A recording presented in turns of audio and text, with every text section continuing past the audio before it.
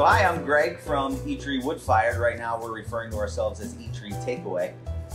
And as we had indicated before, we're going to do a series of, for lack of a better word, a cooking show.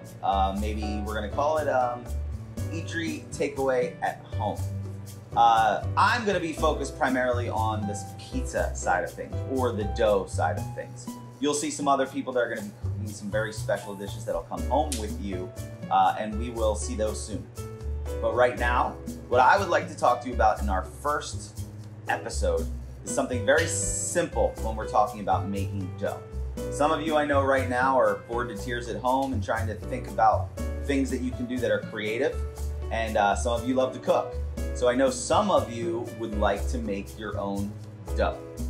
So let's just call me your dough consultant at this point in time. So I'm going to give you one simple pointer to start this off, and that is that you should absolutely use baker's percentages. Now, a lot of people don't know what that is. If you look at a book that someone has written, oftentimes they will try to make it simple for you and give you the exact measurements of how much flour you should use and how much that will yield in the way of dough balls.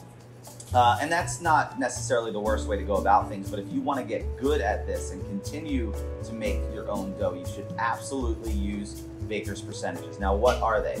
It is all based on the metric system. The metric system is a much easier way to weigh out your ingredients when you are making dough. So here's the very simple idea behind it. Your flour in making dough is always going to be 100%. Your other ingredients will be a percentage of that. So let me give you a very basic pizza formula. Flour being, let's say, 1,000 grams. That means 1,000 grams is your 100%, and that is your flour. So you would put 1,000 grams of flour, you would weigh that out in a bowl. Following that, another basic idea is that your water would be, let's say, 58% of that. So then your water would be 580 grams, 58% of the 1,000 grams. Then your yeast, depending on what kind of yeast you use, very common is 1% yeast. So you would then do 10 grams of yeast. And then let's say another common ingredient is salt, 2% salt. That would make it 20 grams of salt. This becomes a lot easier because sometimes you don't have the exact measurements that you want in the amount of flour. Let's say you run out of some flour and you end up only having 1,800 grams. That's okay, because your recipe, if based on percentages, will be very easy to calculate. It's also much more precise. And in making pizza dough, you really can't guess on your measurements. The last thing I will say is, a lot of people like to use these measuring cups for water, which is not a bad idea, but these are not precise. You should weigh all of your ingredients.